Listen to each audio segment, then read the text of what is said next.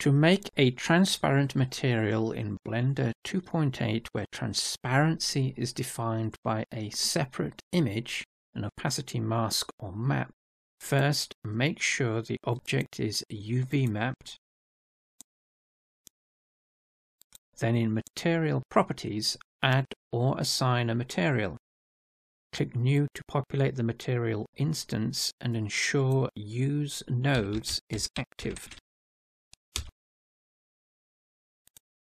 Switch to Shading Workspace and in the Node Editor, add an Image Texture node to the default principled BSDF and Material Output nodes.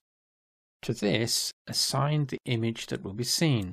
Click Open or Browse Image to be linked to Browse and select. Then link Color Output to Base Color Input. Next, add another Image Texture node and this time load in the opacity mask or map.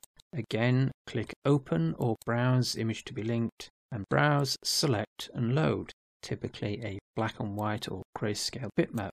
Connect color output from this node to the alpha input of the principled BSDF node. Finally, to enable the effect in Material Properties, access Settings and set a blend mode, typically Alpha Blend, Alpha Clip, or Alpha Hashed. The material will display transparent based on the opacity map in the 3D view.